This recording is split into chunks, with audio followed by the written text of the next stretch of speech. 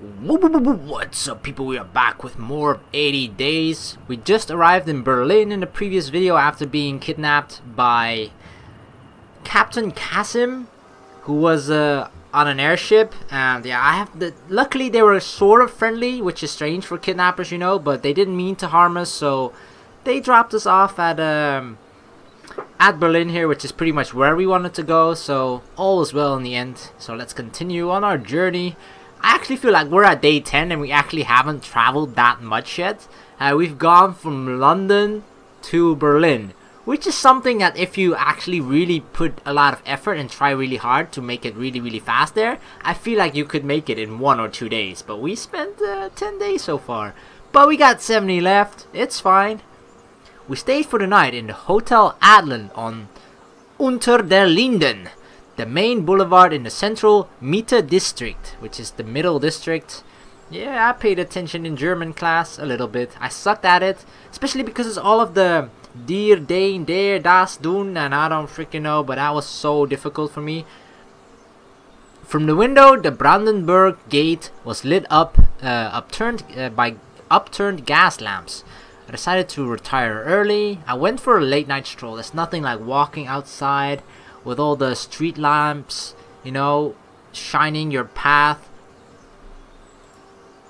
I don't know where I was going with that, but it was supposed to be like a really beautiful setting that you were walking outside and you'd be like, oh yeah. I mean, sometimes walking outside at night, not that I ever do that, like I don't just randomly walk outside in the middle of the night, but I can imagine it to be very peaceful. I went for a late night stroll along the avenue, past groups of people drinking at low tables. I sat down beside a pair of ladies. Oh yeah, you know what kind of charmer we are. What else can we do? I sat with a man who was demonstrating various engine noises. If someone goes like vroom vroom, oh, my engine goes like vroom vroom vroom vroom, and the other one goes vroom vroom, I'll be like, stay clear from that crazy guy. So I'm gonna go sit next to the pair of ladies who are trying to outdrink the other. They're trying to outdrink one another. You know what? I need to travel tomorrow, so the best thing that I can actually do for it to not impact my ability to travel tomorrow is just to keep score for them. I kept score for them as jug by jug they slid slowly underneath the outdoor table and onto the cobblestones beneath. The evening was righteous, and I learned from my new friends Adele and Claudia that Stockholm was linked to Helsinki aboard the Baltic ferry, but the fare was worth saving up for. Ooh, Warsaw to Stockholm to Helsinki to St. Petersburg. So that's another thing that I've really noticed, is that we have a lot of money and we've actually haven't been traveling in luxury. So like normally you can take trains, luxury trains, like I don't know, luxury cars I'm assuming, but we've actually been taking a lot of uncomfortable trips and cheap trips for the amount of money that we have. So I should probably spend a bit more money, because we have that luxury of £10,000. I should spend a bit more on more comfortable ways of traveling and perhaps faster ways of traveling as well. Berlin, they tell me, was once filled with the glorious sound of people speaking French. Not so anymore. Now there's nothing but crashing of gears. It seems so foul on the streets. We did not go out. The crashing of gears. Every street corner is equipped with rotaries and wheeled systems that spin glass globes with way in that. What? Spin glass globes? Ah, like the Christmas globes that you shake and then you see all the supposedly snow. I have one of those. Their purpose is quite unclear, but when I notice people walking by, quickly past them, or when I investigate, we're gonna go investigate ourselves. But when I investigated one by, throwing my shoes at it, clambering up the pole. You know what? Fuck it, we're gonna throw shoes at it for whatever reason. Throwing my shoes at it, I discovered that they were extremely robust. Not glass at all, I suspect, but some kind of crystal.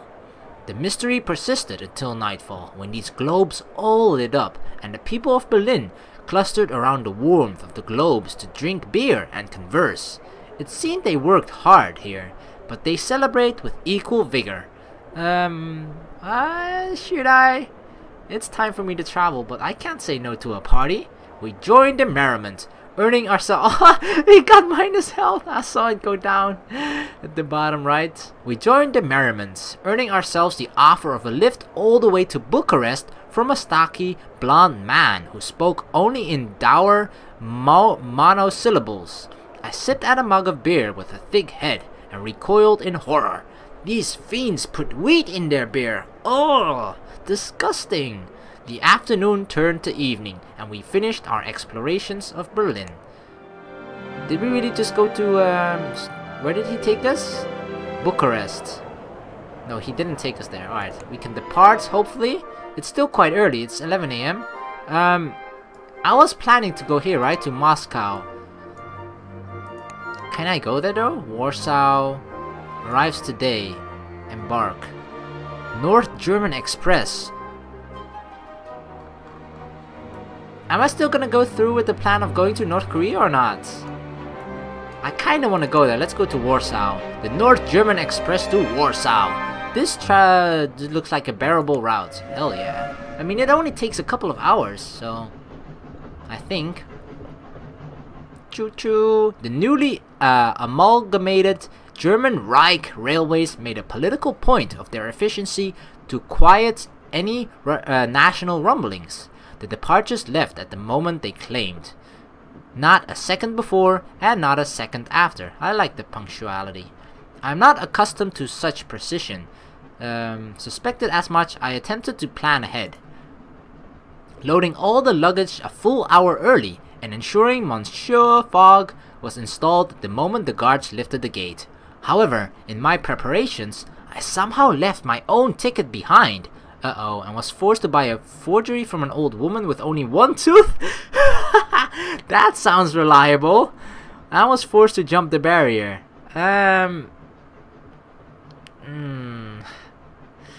Is she trustworthy? Like, I'm trying to look in her eyes and then look at her tooth and I don't know. You know what? She might surprise us. We're gonna buy the forgery from an old woman with only one tooth, which she used to cut the punch holes into a blank ticket.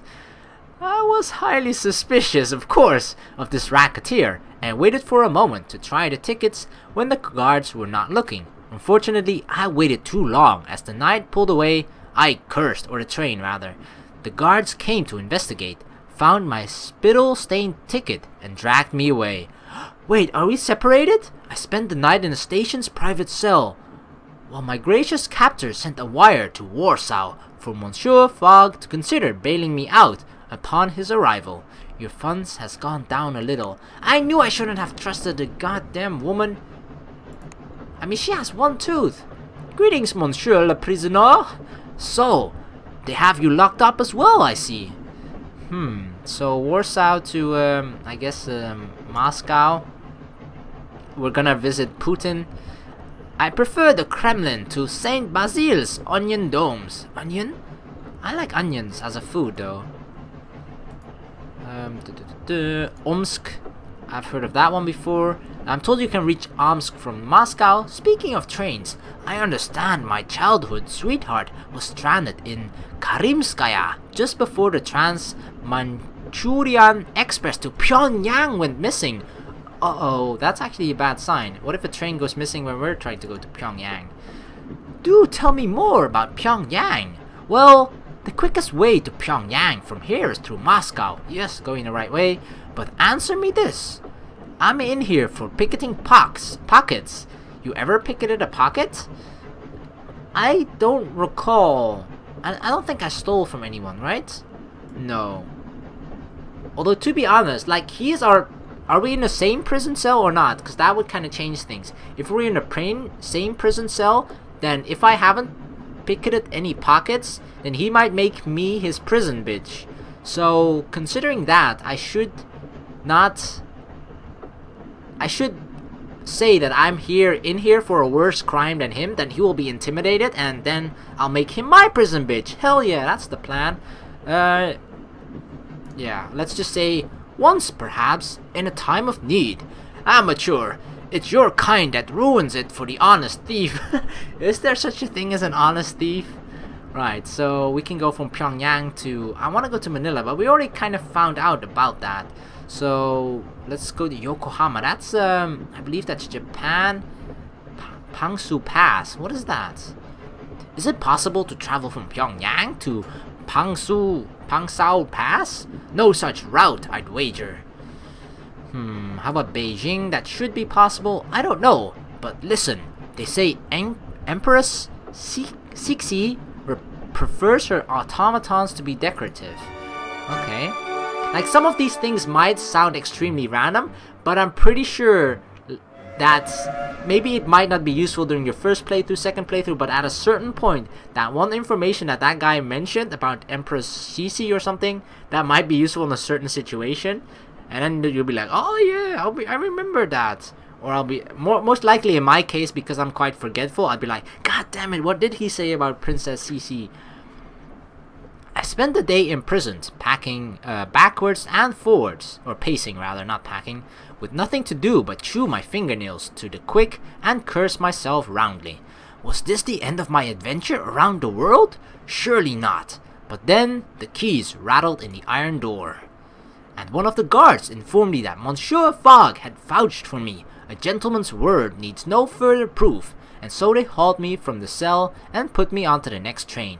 I had never been so grateful to be aboard a locomotive. Thank God. Alright, so we're going on our way to Warsaw. We're just gonna talk with a random woman. Greetings, Madam Hammerschmidt. It's very good to meet you, Monsieur. Alright, so I think it might be interesting. Let's for Minsk. Minsk is interesting to sort of know, I guess. I understand Minsk can be reached from Warsaw aboard the Belarus Express. You mentioned trains. I've been told my uncle worked in Ekaterinburg just before the Trans-Siberian Express to Irkutsk suffered a fire. Some of these names are so difficult. Irkutsk. Right, and then we go talk about Saritsyn. Is it possible to go from Minsk to Saritsyn? Surely that would not be possible. But now, I will tell you a secret. I think my husband is having an affair. Impossible. Impossible, madam. How could he? Why, you are flattering me. I do not like it. What? Strange woman. You are flattering me. I don't like it. I don't like to be flattered. Alright, Warsaw, I guess, since that's where we're going, so maybe she could tell me more about it. Did you know Warsaw is connected to Helsinki by boats? You know what? Seeing as your husband is cheating on you, I'm just gonna give you an apple. Don't mind if I do. Well, there you go. Can I end this conversation? She's a little bit boring. I mean, she doesn't like that I flatter her, and that's pretty much the only thing that I have to bring to the table. Besides apples, but seeing as I'm out of apples now. Alright, Minsk. Again, do tell me more about Minsk. I have nothing to say. Budapest. I should have asked about Sofia. Is it possible to go to... No. I would not hold out too much hope, monsieur. Sofia. Oh no! I've forgotten. I'm so sorry. Well, thanks for the useful information. I mean, I don't blame her that she's kind of sad because of her husband cheating, I guess. I was away. The countryside rolled past, and I spent the journey sort of worrying because we're separated from Monsieur Fogg, right? I almost said frog. And spent the way worrying about my master, about how my master would regard this day's delay. It was, after all, entirely valet caused.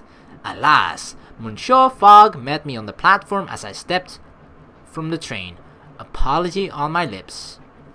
But he interrupted me. Come along, passe-partout, he said, and turned on his heel. I hurried after him into the town. Alright, we're at Warsaw. I think that's how it's pronounced in English. The Dutch, like, or at least in my country, you call it Warschau, Warschau, which would, because we have like the SCH, which is, but not a lot of languages have that that specific words in those order, and then the way they pronounce those letters. So blah, blah, blah, blah. It's pretty late, I guess. Could look around the market. At the heart of this ancient market stands the Warsaw mermaid with shield and sword. We have an accordion, valuable in Athens, Helsinki, and Minsk.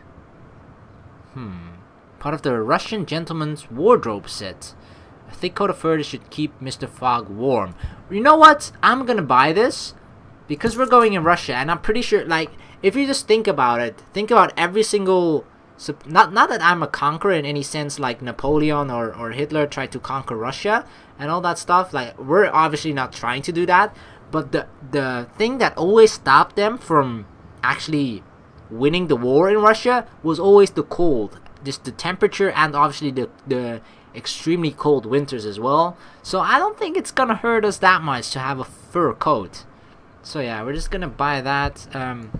Can we actually assemble this in a better way? There we go. We can even fit it here. Oh yeah. Although we already bought 3 suitcases. Well, you know what? We're gonna be a dealer as well. Not really a dealer, but I guess a trader. And seeing as are we gonna go to Minsk or is it Moscow? You know what? It doesn't hurt to have an accordion, right? It's probably a strange thing to have in your pocket, but what does it matter? Alright, so Helsinki is there, Stockholm, Minsk, and Moscow. The Belarus Express departs for Minsk in 2 days at 3 p.m. I expect this departure could be altered. Let's negotiate. It seems they're pretty demanding. Tomorrow, 5:40. We're loading. We're swimming in money. It's fine. 5:40. Let's do it.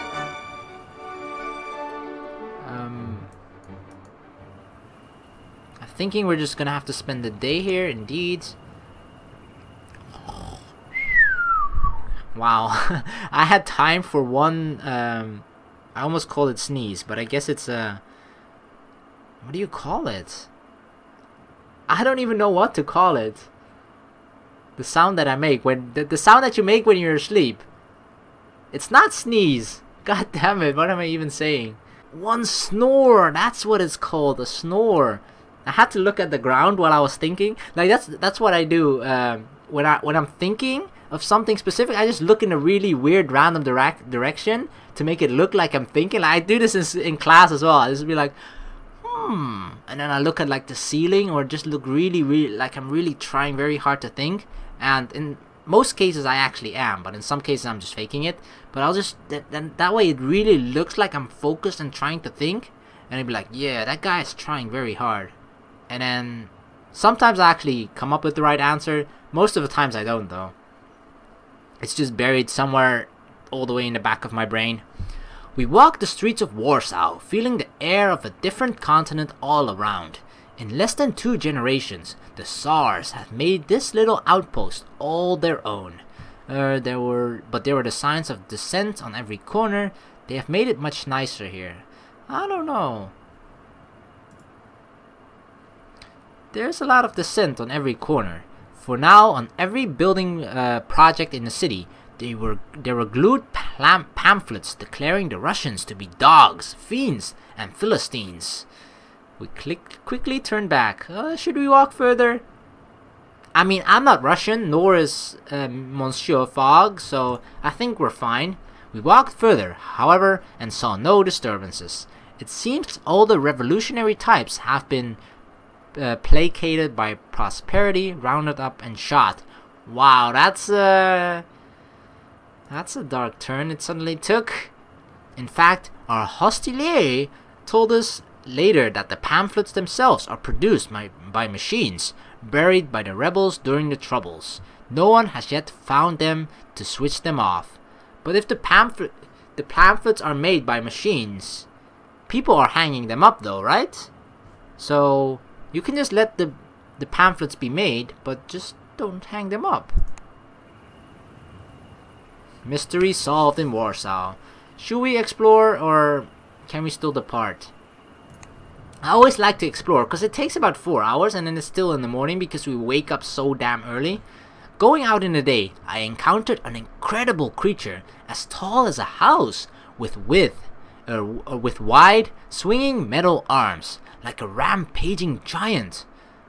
I stared, gawping as the terrible machine stomped from foot to foot, slowly rotating, and then I saw that in its chest was a man using levers and switches to operate the colossal device. It was a gigantic walking exoskeleton.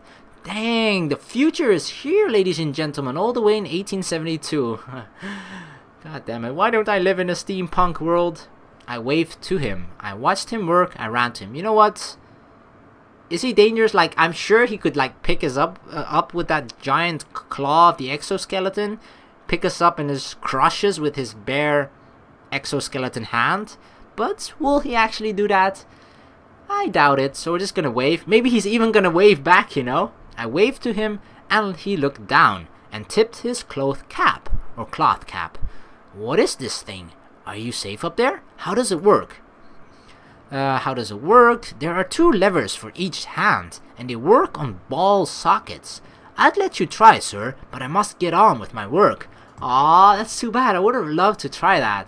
That sounds insane. Like, I'm trying to think of something. Maybe it's a cartoon or a TV show that has something similar. Or was it in a game? Maybe it was in a game as well. Was it in the newest Wolfenstein or something?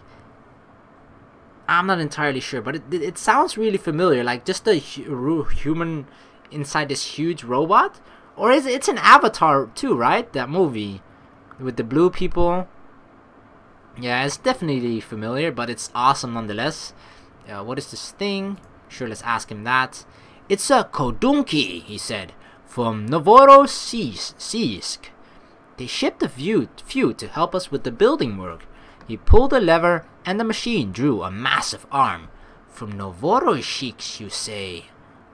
It's a small town on the far side of the Black Sea, he replied.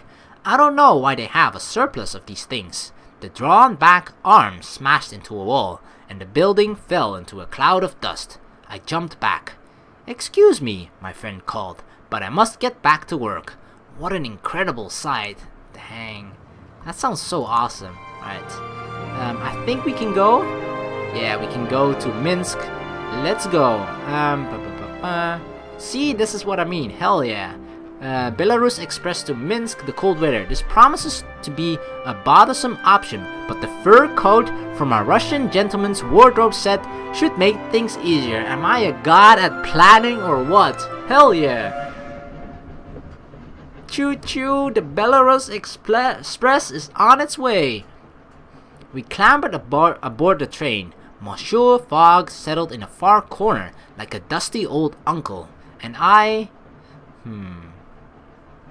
Should we sit next to him? Like, I sort of feel guilty that he had to travel alone, and sure, I was the one in prison, so actually I was probably in more danger than him, but still, we're supposed to be partners, right?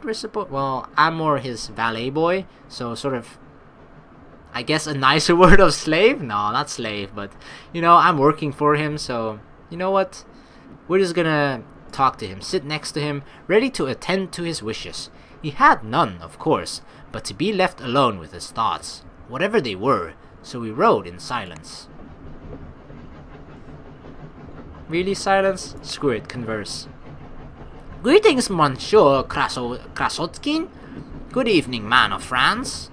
Minsk, Moscow. That's the most important thing, because we're definitely going to Moscow. One can also travel this way to Moscow, I understand. And on the subjects of trains, I've heard Herat can be reached from Tehran aboard the Kamer-Taj. Okay. Use the apples. I don't think I have apples left. And even if I do, I don't want to waste it on this guy. From Moscow to... Anything else that sounds familiar here? Let's just ask him about Herat. Do tell me more about Herat. Let me tell you that some buyers will pay well for accordions in Herat. I have an accordion. But we have nearly almost 10,000 again. Bandas Abbas, that sounds like a much easier name. Bandar Abbas, that just sounds awesome. I must go, it is late. Alright, goodbye. Ooh, from Istanbul to all the way to Tehran. Herat, Kabul. Oh, so that's Kabul is, I think it's Afghanistan. I'm pretty decent at geography. Like, actually in middle school, I think that's the one that's called before high school, right? In middle school, we actually had to learn a lot, at least the European countries, all of that, and the capitals from it. And there's a, what is the game called? I think GeoGuessr. I played that every now and then, so that was very fun as well. So that's another way of sort of learning geography, right? So I do know my capitals and countries and whatnot. We arrived at Minsk after nightfall and disembarked.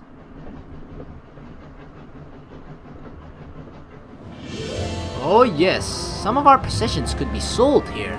The market opens at 7 AM, so we're just gonna sleep here. A very cold newspaper man offered me a sip of Turkish coffee at a tram stop in Minsk. My grandfather was French, he said blandly. Then we are compatriots, indeed. I toasted him with my Sumeric tumbler. I do not think so. He spat onto the ground vehemently. I did not know him. He was one of Napoleon's soldiers. Minsk was occupied by the Grand Army during the invasion. He did not speak in a particularly accusative tone, but any words I tried to say in reply coagulated on the back of my throat. Ah, I managed to choke out. An unfortunate business. I personally don't have anything to apologize for, you know. I didn't attack them or anything, or so, you know. Yes, war is an unfortunate business, and yet, he sighed. I am here, so there is that. Okay. We head here from Moscow, I think. We will cross Russia to Japan. How will we know where we are going next?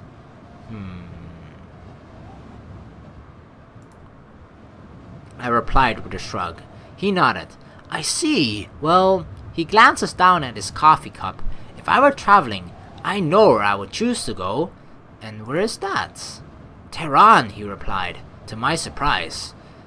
An unusual choice. He laughed bitterly and tapped the newspaper under his arm.